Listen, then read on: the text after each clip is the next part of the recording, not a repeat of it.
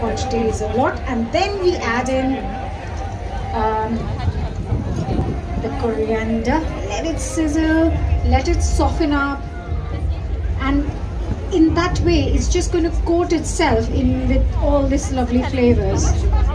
Look at that. I'm just going to add a spoonful of more of the ghee.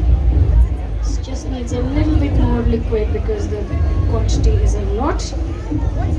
All you guys have to do is stay seated, and we're going to come around with some tasters of this dal, and you can let me know what you think.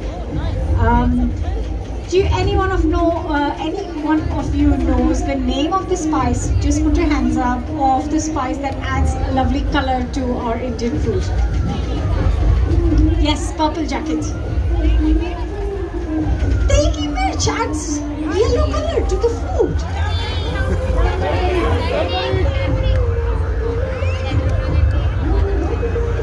I don't think degi mirch adds yellow color to the food.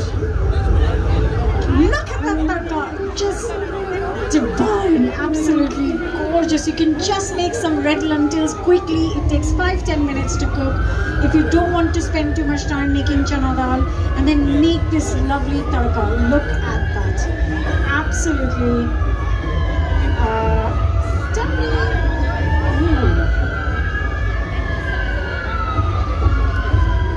Right, so there goes our tarka on the chana dal to make it amazing.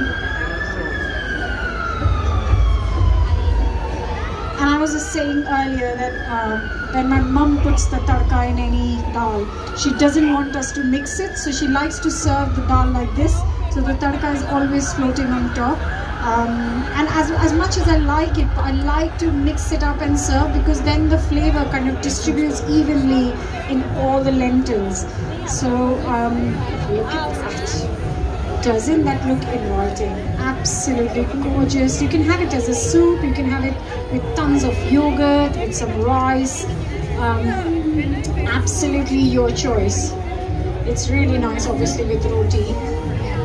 Right, are we ready with our trays? We might send some tasters out. Please be seated because they're going to bring it to you.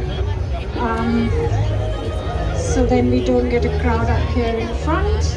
And I'm going to be cooking some pakoras after this. So if you want to have this, have a walk around or just hang around here, I'm going to cook that in another 15-20 minutes. And this is your chana dal with garlic tadka.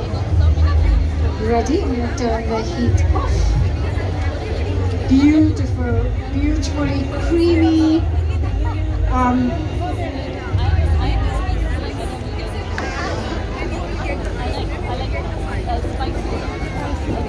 Oh, I can do that.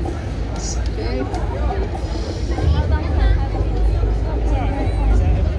Yeah, it's really hot, so be careful when you're tasting it.